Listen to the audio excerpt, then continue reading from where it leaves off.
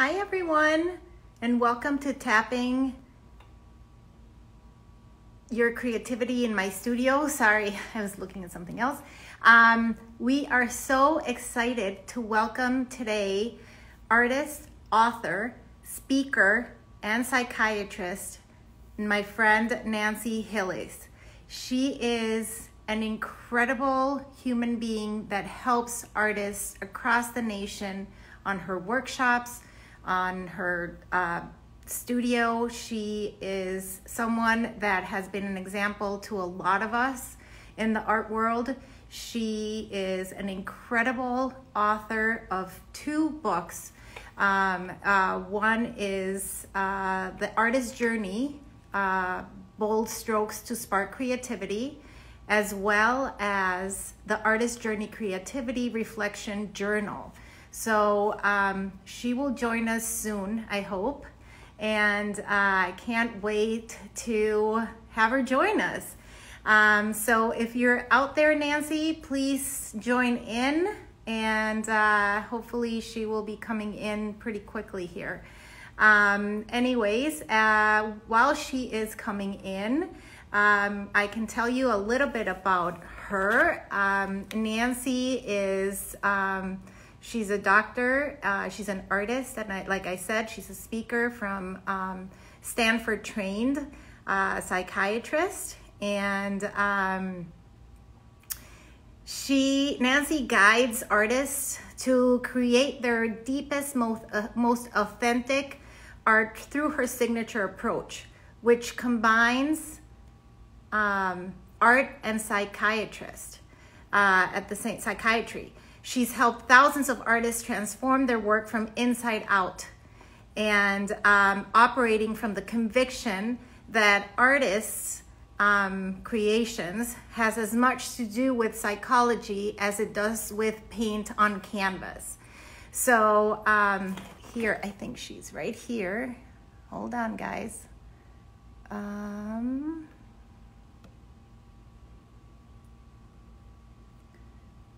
Nope, not yet.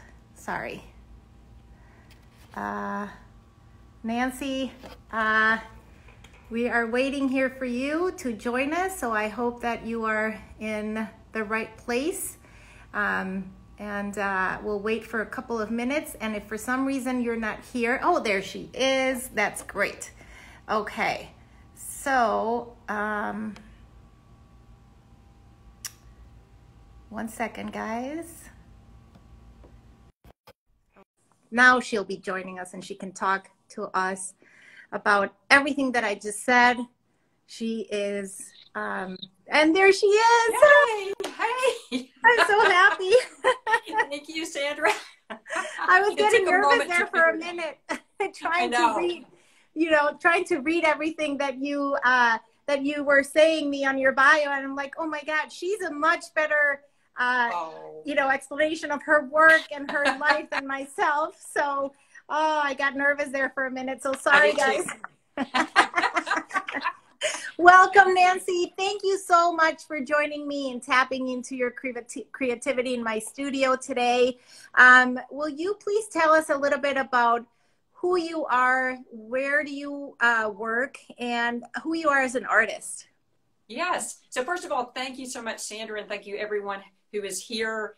I really love what you're doing with Feeding America and with the whole issue around food insecurity, especially during these times. So I'm so excited to be a part of this. So thank you for that beautiful work you're doing. Thank you for helping me do it. Without you guys, I couldn't do it myself. So it's beautiful work. I'm Nancy Hillis, and I am an abstract artist. I live in Santa Cruz, California, and I love everything about creativity, and I've written some books, and I teach courses and so on. But my deepest love, I think one of them is creativity. So here we are. This is tapping into creativity, right? Literally. So Nancy, tell us a little bit about your history. Where were you born? How did you get into art, because your story is so fascinating to me. You have so many facets of your life that you have applied it to what you are today.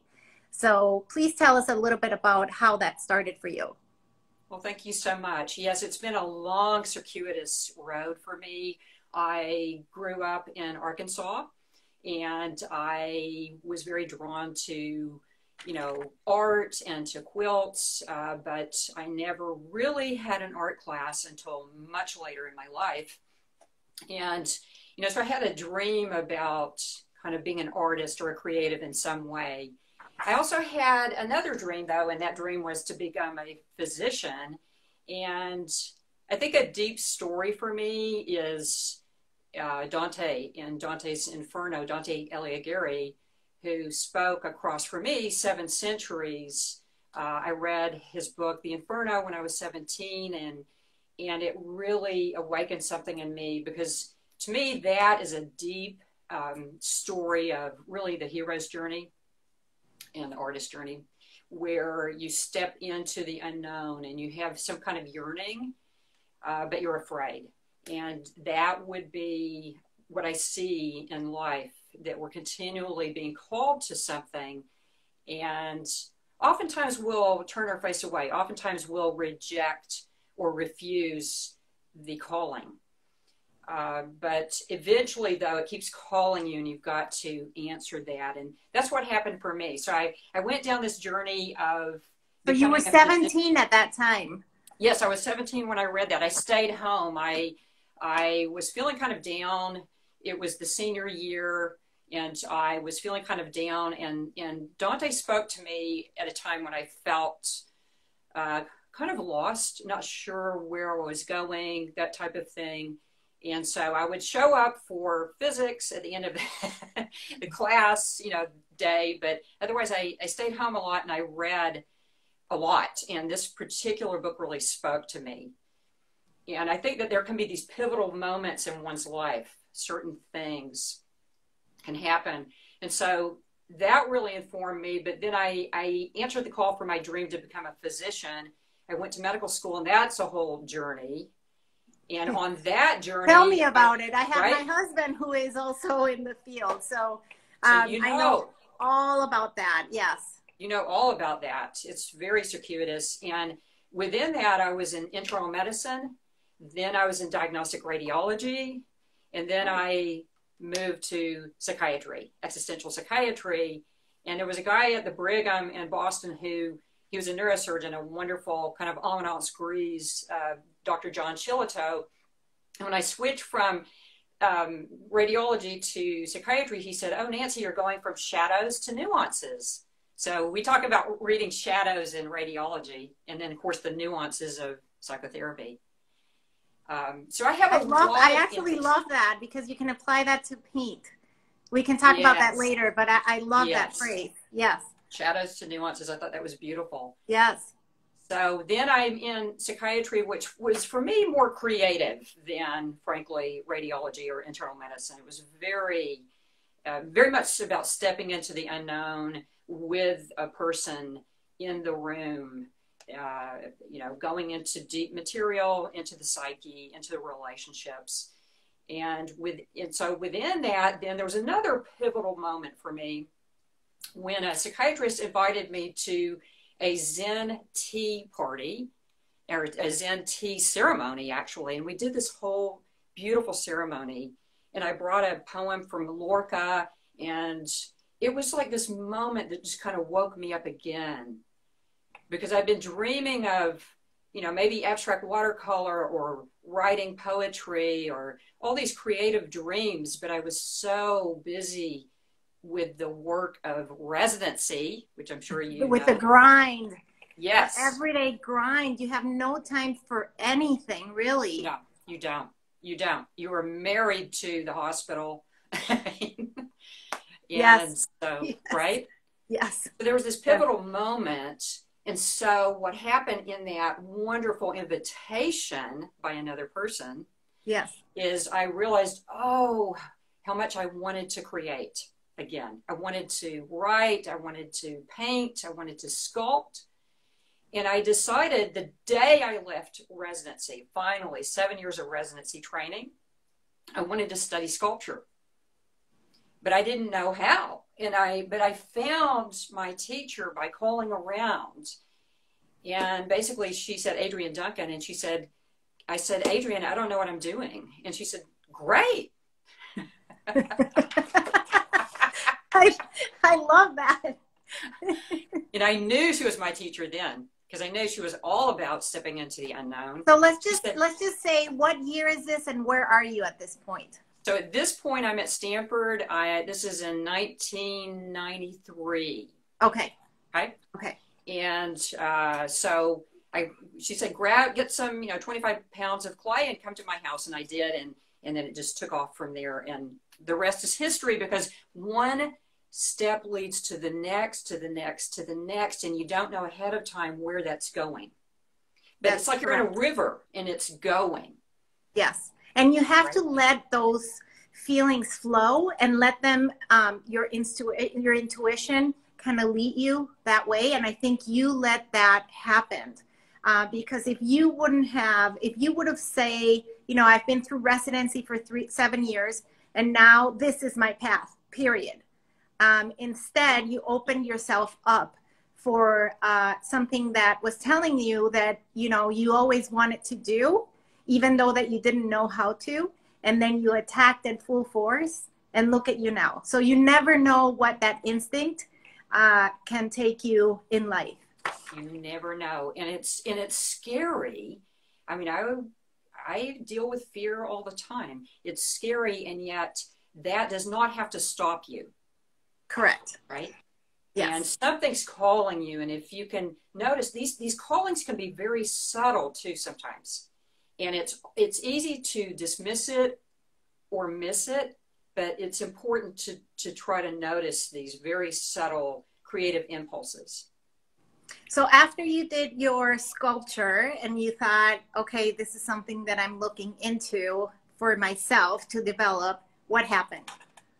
So then what happened is, then I'm in this realm of kind of being an artist and being a psychiatrist. So I was practicing psychiatry, and I still am, kind of existential psychotherapy, which is really about getting at meaning and aliveness in one's life, and art. And what I started to notice is that art they were very similar. They mirrored one another. And I believe that our art mirrors our lives in the state that we're in, or the states that we're in. And so there was this really interesting intersection of art and psychiatry and creativity and then science, and it just keeps going. I keep seeing these intersections, which are so I think now would be I guess a good question to ask you. How has COVID and everything else that's been going on in this world at this time in our lives, how has it affected your work or yourself? And because you are still giving therapy, how do you see it affecting others? Yes, so it's, there are a range of things. I feel that there's a great deal of grief in this process, in this experience of grappling with the pandemic, and stress, anxiety, and that kind of thing. And so what I see is that I actually get on Zoom calls or FaceTime calls or just regular calls with people that I've been seeing. And I think they find this, this connection very helpful, because we're all isolated and have been for a long time, since mid-March here in California. Right. Yeah. So it's just keeping that hope alive, keeping the resilience there, finding ways to continually find meaning. And in some ways, there's been surprise opportunities within this tragedy. And that is, many people have found themselves reading more or spending more time in their relationships at home or with their children. I've read about mothers who are saying, I finally get to have more time with my children. So I've seen a wide range of different things. Yeah, like I said before, this is the time to be introspective, listen and learn from what's happening, so we can come out of it a better persons ourselves. And by becoming a better person yourself, you become a better partner, a better parent, a better daughter, a better parent, anything, friend. And this is the time that, to start something new for yourself and challenge yourself, and not let this big noise attack you in a way that you remain paralyzed. I think that this is the right time to start whatever it is. Just start, Yes, just start, right?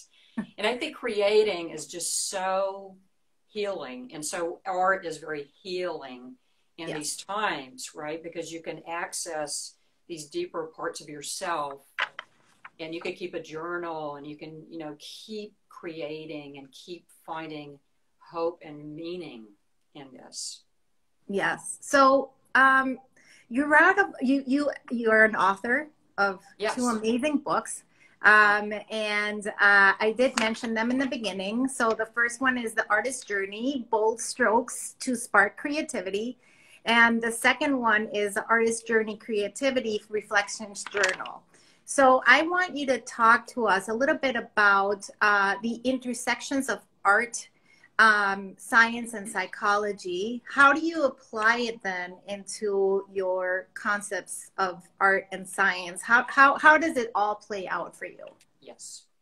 Well, I just find this so fascinating, is how these all weave together, and some concepts that I find really helpful for artists and creators come from math, science, psychology, and evolutionary biology. And so one very powerful one is called 0 to 1.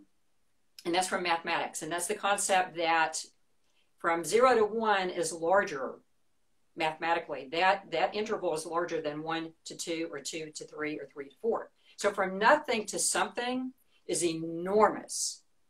And then there's something to something, something to something, right, as you go down. So starting anything is heroic, is absolutely fabulous. So a lot of times it's just start, just begin. You can start anywhere. And so that's a big one from mathematics that I write about and talk about. Another one is experimentation. I believe that experimentation, which is really, you could say that comes from science in the lab, is it's the sine qua non, I believe, of creating. It is what creating is about. Creating is about not knowing. It's about continually evolving your work. It's about stepping into that unknown. So experiment, experiment, experiment. That's another thing that I teach and encourage and remind myself. And when you're experimenting, you're on your unconsciousness, because you can't use your consciousness in order to experiment, correct? You don't already know what's going to happen. I love this quote from Michael Cutlip. He's over in Berkeley, and he said something like, somebody interviewed him, and he said, when I go into my studio, if I already know what's going to happen, it's all over. Right, for sure. I think it applies to every single one of us. Yeah. We just need to not know. That's right. And be okay with not knowing. Exactly. So that's a big part of not knowing. So then another area that is absolutely fascinating and it comes from evolutionary biology, and it's called the adjacent possible. And this concept was described by Dr. Stuart Kaufman and Bruce Sawhill, my partner, way back, long ago, at the Santa Fe Institute. And this concept it's about where you take a step, you make a move. So you make a move on your painting, you take a step in your life. And that step illuminates a number of possible steps that were not only invisible, but because of your action, they came into existence. They didn't exist before. So they were not only invisible, but they didn't exist before. And your action changes the environment, and you're really co-creating with the environment. To make it visible. Yeah. You're in co-evolution, co-creation. So that is mind-blowing to me. So what you just said is reminds me of a quote from Enrique Martinez Celaya that he said, "The work of an artist unfolds in the experience of wrestling with the moment." Yes, yes, yes. Unfolding, and then it's the adjacent. In that moment opens up other possibilities. Correct. And you know, it's interesting. Years ago, I was fascinated by the Heisenberg uncertainty principle, where Heisenberg talked about the observer changes what's observed, like in the lab or, you know, in science or whatever, the observer changes it. But whereas with the adjacent possible, your act of creating affects existence itself. Correct. Say that again, because it's complex. Yes. So say it again. Yeah. So the Heisenberg uncertainty principle is where, you know, your observation changes what's being observed. This is from theoretical physics. Okay. The adjacent possible is where your act of creating affects existence itself. Got it. So that's huge. Huge. Yes. So that's a big one. I'm going to I turned off comments, you guys, because I'm going to turn them on at the end. I'm going to leave like 10 to 15 minutes for questions for Nancy. But just for you guys to know that I am conscious about the comments, but we want to see Nancy and actually listen to what she has to say. So go ahead, Nancy. Okay. And then the last one, or there's more, but you know, another big kind of pillar is the inner landscape, basically, from psychology. I mean, that's like, you know, mindfulness, that's like, you know, your mindset, that's the inner narrative that is affecting you in every realm of your life and of your art. So it's really important to be aware of that. And I'm very much into the why to, not the how to. I'm not as interested in the how-to. I'm not that particularly interested in techniques, quite frankly. I'm interested in deep foundational principles and concepts and why. Why do this anyway? Because the why drives action. And so do you help your students get to that point where they know the why? Because sometimes they just, you know, they just do, but they don't know why. Yeah. And that's okay. But even asking the question, like Rilke said, live the questions. Just asking the question is a powerful thing. You don't have to know why, but when you ask yourself, why is this important to me? Then you live that question and you live into that question, and things start to unfold when you do that. So it's okay, you know, to not know why. And it's good in some ways to not know, but to continually ask the question, and the why can evolve, right? Right, for sure. In these spirals. Yes, right? Yes. But I think at some point it is, you know, yes, it's important not to know the why, but like you said, just to even ask the question. Yeah. But it's important also to understand your own language with your work, whatever that might be. I think it's very important that you connect with your work, even if you don't know why. But yes, if you have that kind of connection with your work and a language that you understand each other, because your artwork is your partner, right? Yes. And so you kind of have to understand a little bit of how you came about for this. You may be not conscious on the process, but there must be some sort of connection. Yeah. And I think the more you ask yourself that question, why is this important to me? It helps you to move past resistance and procrastination. And then as you start to have this dialogue with yourself about what's going on as you're creating and even thinking about it afterwards. And that's why I think having a journal is really a powerful thing. you start to develop a language and a lexicon around your work, and you begin to understand it more. At first, you probably don't know what it's about. But if you'll just keep asking the questions, eventually it starts to unfold. It will give you a narrative. Yes. Yes.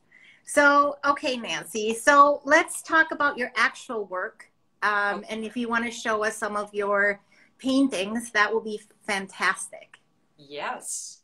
Yes, definitely. So, okay. Can you see right now? Yes. I'll take this. Shall I take this off? Perfect. Yeah. Okay.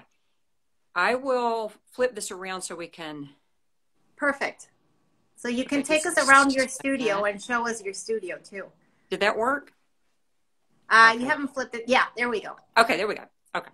So I'll show you around my studio and then we'll look at the work. But basically, I have a very small studio. I work with a great deal of constraint. And it's like basically a bedroom. And I've always had fairly small studios.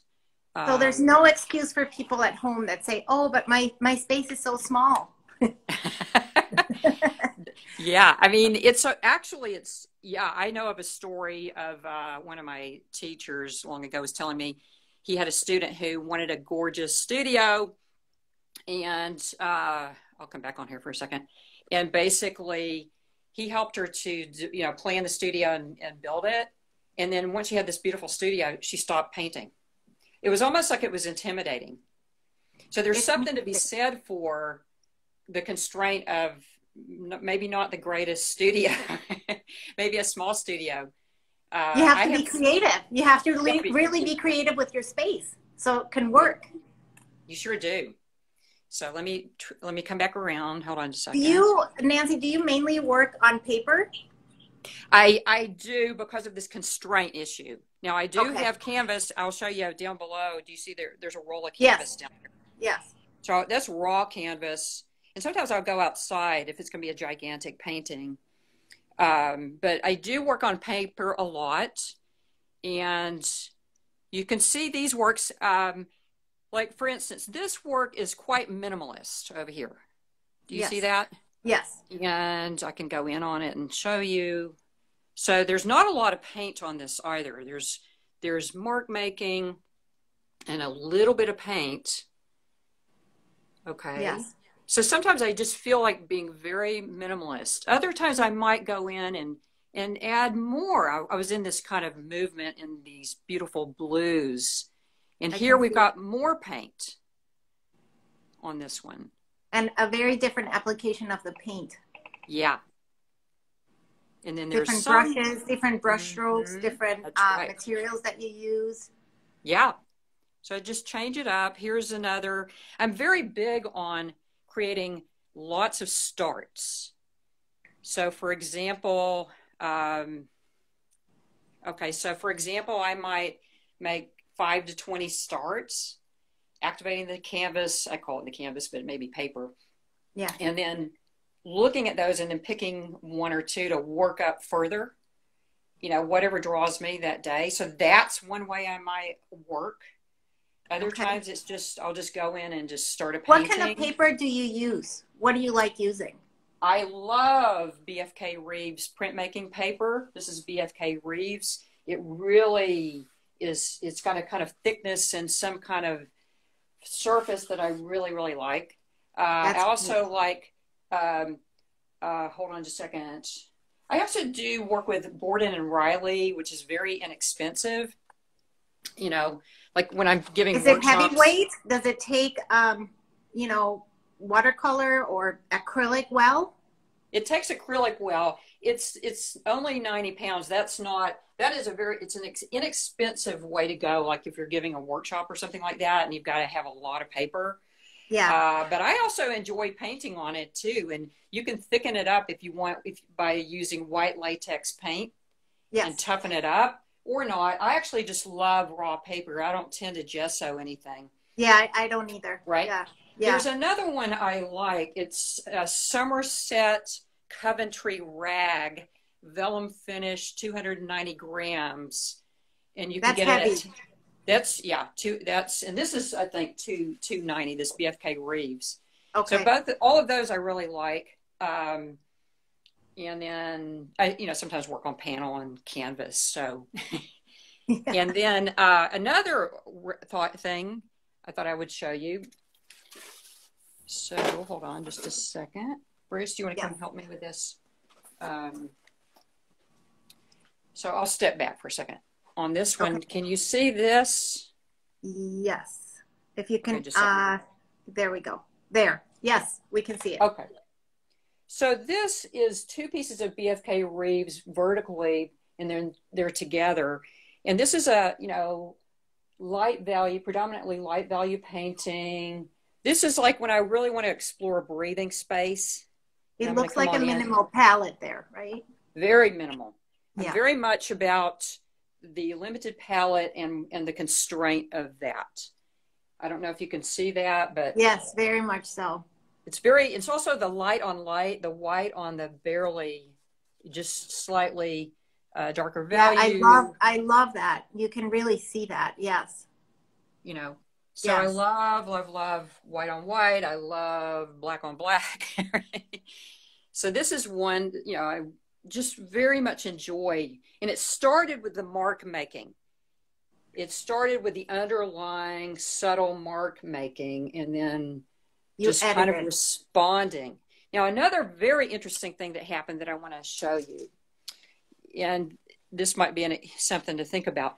So I've got Bruce, can you pull the board out a bit? So you see this gigantic board. Wait, no, we just pulled the whole board. Scoot it out a little bit like that. Okay, I'm going to step way back. Can you see this painting on this board? Yes, there we go. Yes. Okay, sorry about that. This painting was informed by, can you pull that back, Bruce? Just take it off. The board itself. Do you see? Oh, I love that. Yes. The board itself. Yes. You see all those drips and wonderful marks? Yes. So then I thought, let's see this again. I thought, wouldn't it be cool to do like 20 paintings that are kind of like this, but variations on the theme, and really, really take it further. And explore. Yeah. I love that. Might go in with a gigantic brush, this wonderful big mama brush I love. I don't know if you can see it. There we go. And go in, I might want to go in with some big moves on that. Okay. Yeah. Yeah.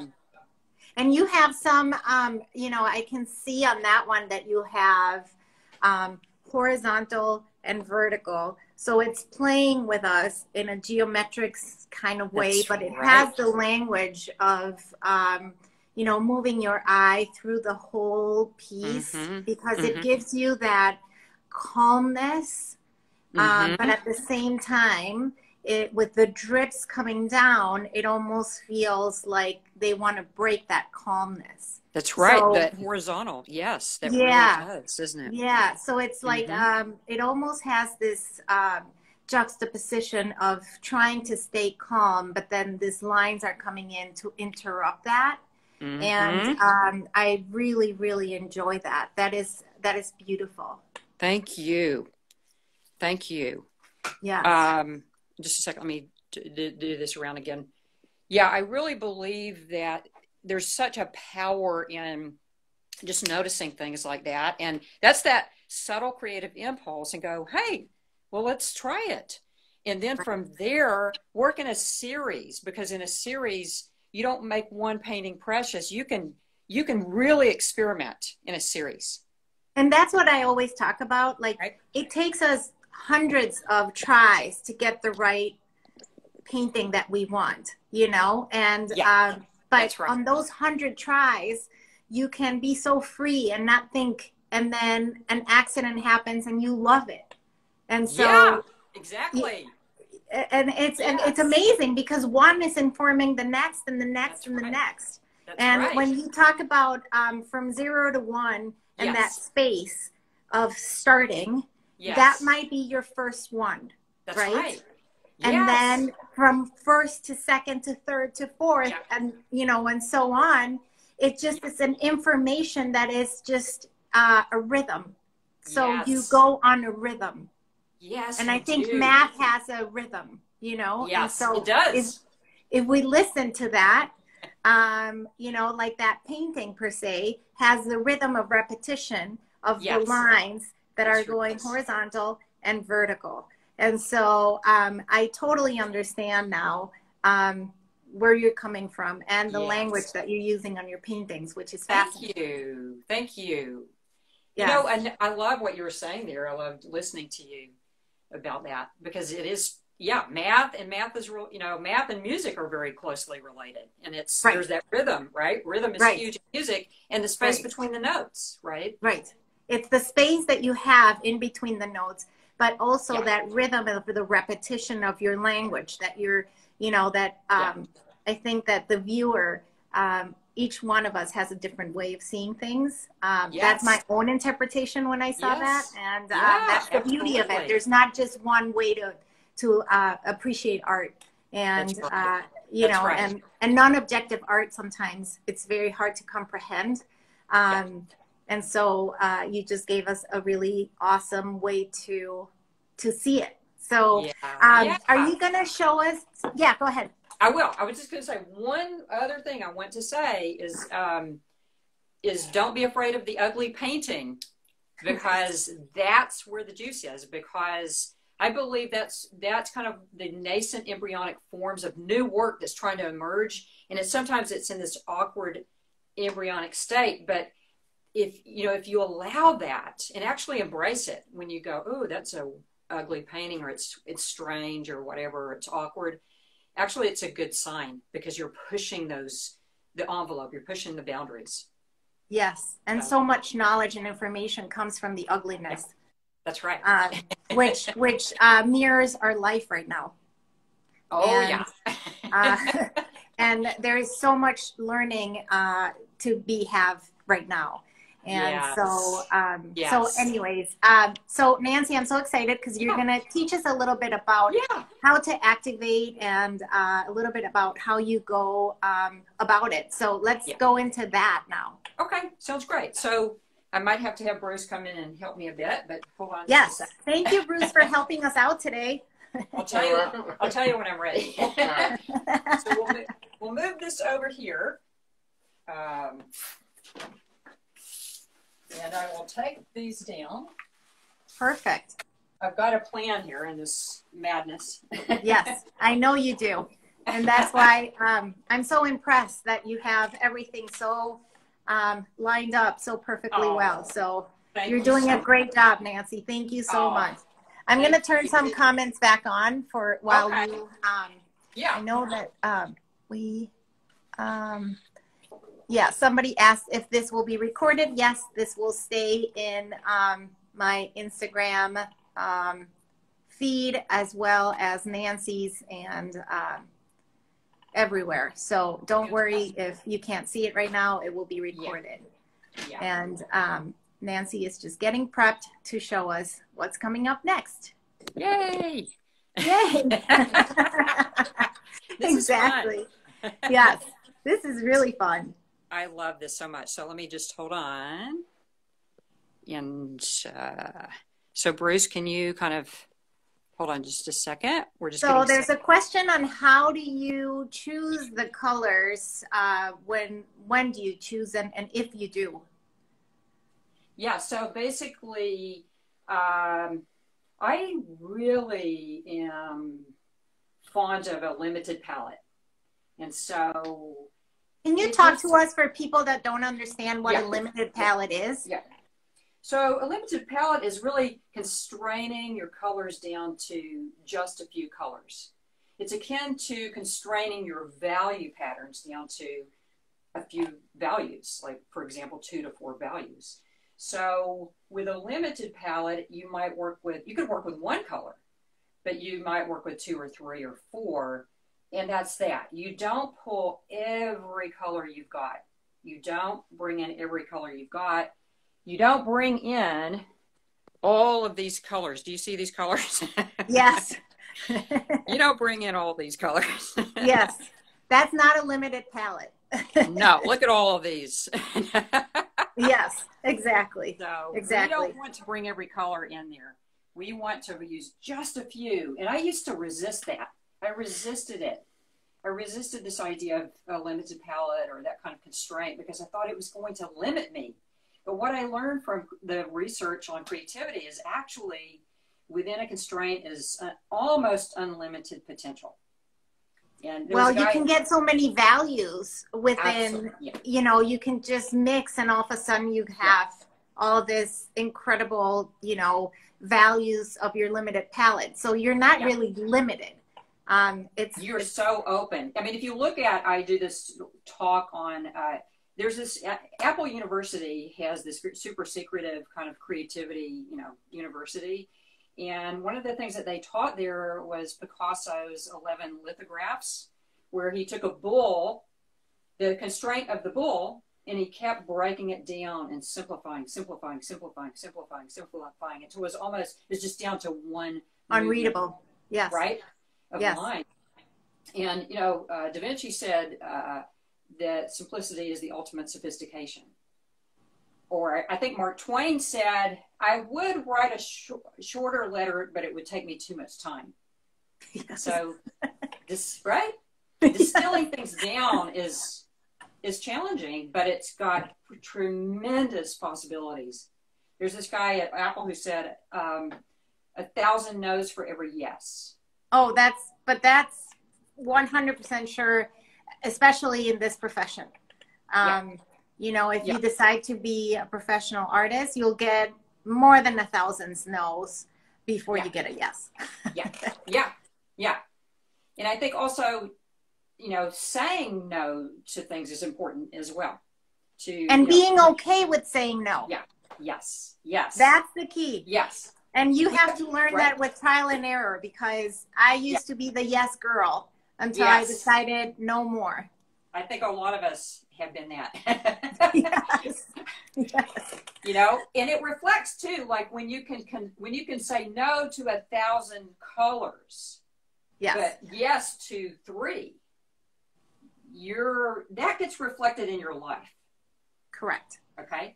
So that's what we're talking about. There is massive power in constraint. So thank you for letting us know what that meant. Yeah, thank you for asking for further refinement on that. So there's many ways I start things, but I'll show you a few. Just because I think starts, again, 0 to 1 are so powerful and so exciting. So one way I might go is I might just take some various pencils and, you know, just start activating, you know, basically this is stream of consciousness mark making. This is, if you can see it, and it might be slow, or it might be fast, you know, whatever. And it's whatever your marks are, whatever your lines are. So I'm just trying to give you an idea. Okay. Yeah, so for sure. Activating that surface. Yes. You know, and then so making the invisible visible for the first time. That is right. And you're developing a history on this surface. Here's a little bit thicker marker. This is a pit oil base. So you're going to be able to see that one more. Yes, for sure. Whatever. And just, this is stream of consciousness. This is the spontaneous, right? We're just staying spontaneous. And I just saw you switch hands. Yeah, I go back and forth. You can even use both hands at the same time. Whatever. It's whatever you want to do. It's listening to your body, your lexicon. You know, it might be big looping things, right? Who knows what it is? Could be angular. It could be curvy. Right, and it just depends also the pressure that you apply, like you were saying. That's right. And then you could go in and knock some of that back. Here is an eraser. What is this? Some kind of a plastic. This is a plastic eraser. It could be any kind of eraser. Just randomly knocking it back. This one ends up adding more. Art. Yeah. You see what I'm saying? You can even use that as a mark maker. You absolutely could. And you could go into, I love these Derwent XL graphite sticks. They're tiny now because I use them all the time. They're down. But I'll show you the box. Is that? See that? Yeah. Yes. Okay, I love those. Yes. So you could go and I believe, did you give me those? Yes, you did. I have a list of Nancy's materials, you guys. So I'm going to name all of her materials that she's using. Yeah. So you see I get a darker, you know, mark there. And later I'll go in and seal that with some medium, like some, I might go in with some gloss medium, I might, or satin medium. Do you use any spray? Do you use any fixatives? Well, you know, interestingly enough, recently I started playing around with milk because Degas would take his you know, chalk drawings and things and pour milk on it, and it works. Really? It sets it? What happens? That's it. So I just used regular milk. I put it into one of these sprayer bottles like this. I was just experimenting. And I put it out. I went outside. I had this other painting. And I did 3 coats. You know, one, you know, let it dry, do another. It was already setting by the second coat. Wow. So that's very interesting. There is a little bit of a smell for a while, but then I found that it goes away. People have asked me about that. So where did you read about this? I haven't heard it. I was researching because I knew that there was some kind of solution where some people were using skim milk and some denatured alcohol. Okay. And so then I thought, well, I dug into it and I read that Degas just would pour milk, and I figured it was just regular milk. And that's what I did. Oh my God, I love that. Yeah, I do too. Now this. Thank you, Nancy, for that tip. You're welcome. So Sandra, this is a gigantic piece of charcoal. This is what I was using on this other painting that I sealed with milk. Okay. And it makes, like, you know, it really is dark, right? And where do you get that, Nancy? So that one, I think it may be Generals. You know, it's called Generals and I think I got it through either Jerry's Artorama or Blick. Okay, great. Yeah. So that really, oh my gosh. Wow. Hold on just a second. That really gets on hands, and that one's harder to seal, right? So what do you seal it with? That's that milk. On that one? Absolutely. Wow. I'll see if I can show you. Hold on just a second. Just stay right there, Bruce. That's incredible. I love the all the mark makings right now. They're showing us all the different, you know, materials that you've used, and you can really tell. Thank you. So this was the one where I had a bunch of charcoal like that, general charcoal. Yeah. And this is when I put the milk on. Wow. And it's what happens after? Can you work on top of that? Yeah, I could go back into it right now. Okay. You know, that would be a lot of fun. So there you go. That's one that's got the milk. Okay, just a second. Let me, it's a lot of moving pieces, you guys. There's a lot of moving pieces. So now what I might do is I might go in with I love these long handled brushes. Now the problem is that they no longer make them. It's very hard to find them. So, but you can use branches, you can use wood sticks, and you can just attach your brush to it. Absolutely. And that will make the trick just as well as a long brush. Yeah. Well, that's what I do at workshops is I have all these brushes, and then we get these dowels, and we. Right, exactly. Right. So Home Depot has all of those, and you can just. Yeah. So basically then, and I'm opening up right now latex paint because it's just easier right now.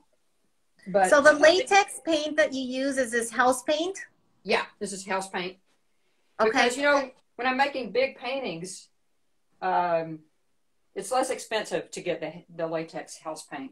And it works well with acrylic? Uh-huh. Oh, yeah. Okay. It's acrylic latex house paint, so it's fine. Yeah. You know, and so basically I'm getting different, you know, this is going to be a little different because this is acrylic, right? And I'm just, again, activating, right? Yeah, and as you see, Nancy's really not thinking, she's doing. Yeah. And people ask me if you can talk a little bit more about the why. Yeah. So, yeah, the why. And it's like, when I think about why, it's like, that's the kind of driving force. Are we talking about the psychological why? Is this the question? Yes. Yeah. That's kind of like the driving force of anything. It's kind of like, what, you know, you could also say, what's meaningful about this to me?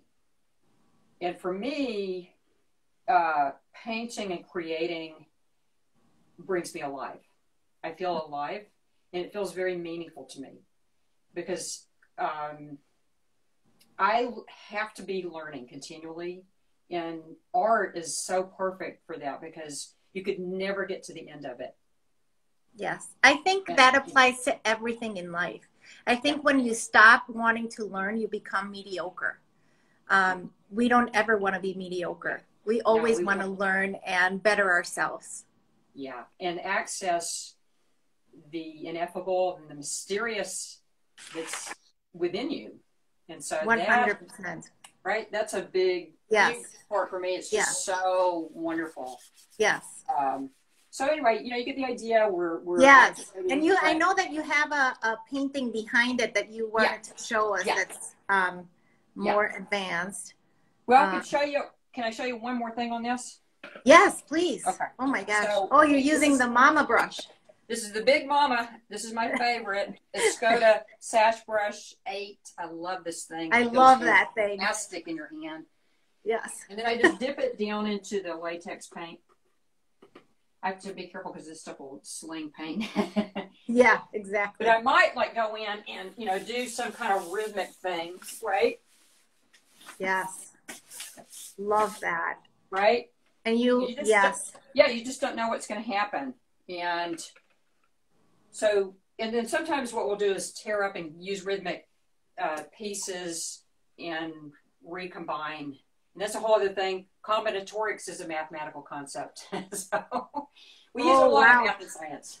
But anyway, that gives you some idea that you can do so much with your body, with your gesture, and don't worry about it. You know, do you ever cut some of your pieces and then collage into something else? Yes. Yes. So sometimes you might do a rhythmic sequence and segment, and then just make a whole bunch of those, and then maybe tear some big pieces, smaller pieces, combine, recombine, try different movements, then go back in and paint into that, and then we move into this realm I'll tell you about, which is about, it's it's kind of like the spontaneous and the considered. It's the dance between the spontaneous and then the part of you that comes in with a decisive move or a decision. Yes. Because creativity, decision is a big part of creating. It's cutting through. It comes from the Latin word decidere, to cut through. So let me show you something. This takes you into this next painting. These clips are fantastic too, by the way. Yes, it's true. It holds everything together. Yeah, the hardware store. And they don't harm your piece. They don't harm your painting, and they are really great. So and you can get them at Home Depot, right? Yeah. Have you seen those? Yes, I have. Okay, let me move this over. Oh, we're really matching right now, Nancy.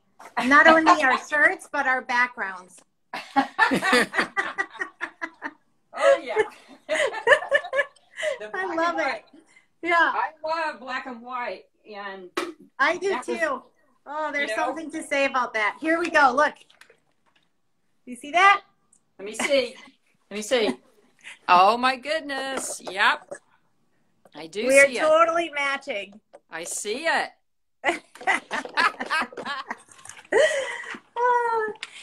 Okay, I'm going to turn back some comments now. Okay. So if you have a question, this will be perfect time to ask, Nancy. And I just want you to know that me or Nancy will be happy to answer any questions that you guys have. And if it's not live, you can put it on your comments. Question. Is milk archival? Well, it worked for Degas, so I figured that was good enough for me. So we don't know yet. We don't know. How do you set up the board to paint on? Okay, so hold on just a second. So the board?